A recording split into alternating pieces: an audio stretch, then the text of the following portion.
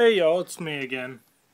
I promised a friend that I would put up some of the NFL things NFL concept uniforms that I have made up, and that I was going to show it to him. So I just decided to make a video on it quick to show him and the rest of you some of the concepts I've come up with. And I got 3 of them here to show you. Now, there's been a lot of talk about the NFL either relocating or starting an expansion team in Los Angeles. And I was checking a few of those message boards. And I have created two teams based off, what would they name it? And the 2 most popular ones that I ran across were the Los Angeles Wildfire and the Los Angeles Stars, or I've also seen a lot of Los Angeles Superstars. So I made those 2 helmet concepts for you guys to see. And I will show you the first one now. This one is the Los Angeles Wildfire. You see, I just kind of took the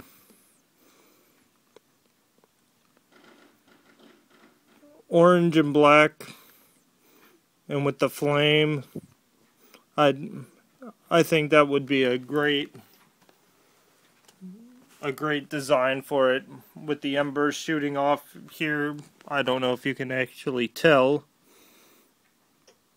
but I thought that would be a great design for an LA team. And then right here I made the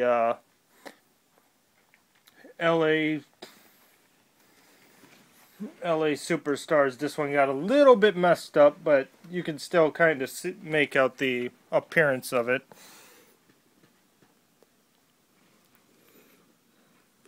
If you look closely, you can see I tried to make the LA, but the L right about here got very narrow because I kind of ran out of room on the helmet that I was using.